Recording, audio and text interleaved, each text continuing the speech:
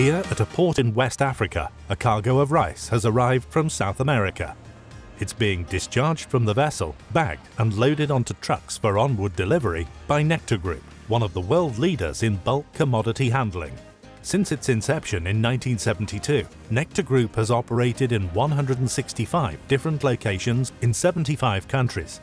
It handles over 10 million tons of bulk cargoes every year. But since a management buyout in 2010, it's added new revenue streams, including the management of bulk terminals. Nectar provides the operations and maintenance of this 6 million ton per year coal export terminal in Mozambique, providing a one-stop shop experience for their clients. They also took over the management of this bulk terminal in Freetown, Sierra Leone, on a 25-year concession. The bagging and bulk handling often gives us an opportunity to see what's happening in a country, and with places like Freetown, for example, we were working there already, and when the privatisation process started, it was an opportunity for us to expand our activity in that country. Nectar Group now manages and operates a global network of terminals on various continents. In the Philippines, with its joint venture partner, it designed, built and operates this multi-purpose terminal. When the group took over the management of the QE2 terminal in Freetown, there were significant challenges to overcome.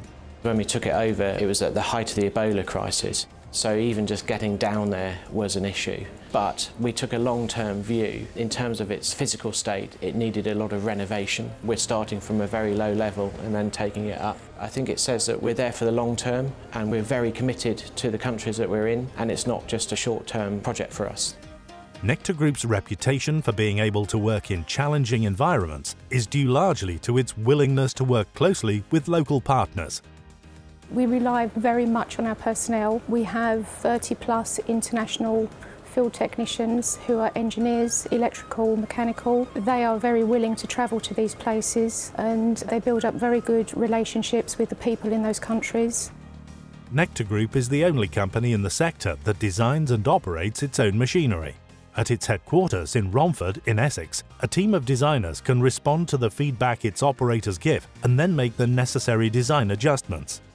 Nectar moves its equipment around the world, so a standard product may not stand up to being moved around all the time. So we design the machine for that purpose. As it's developed and we've had feedback from our technicians and clients that we've sold machines to, we've then been able to develop a second generation and a third generation and make the machine better. So that's why we build our own product. And it's a pretty unique product as well.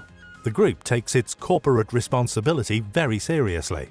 It's overseen a number of projects to enhance the communities with which it works. It's built a facility in Sierra Leone to train local contractors, as well as school buildings to help educate local children.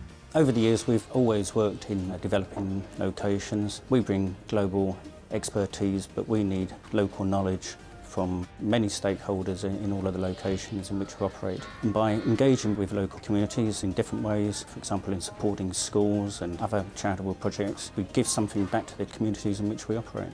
A successful strategy of diversification has seen Nectar Group expand to new horizons. It's by no means the largest operator in the sector, but by investing in both people and new technologies, it's been able to compete on a global scale.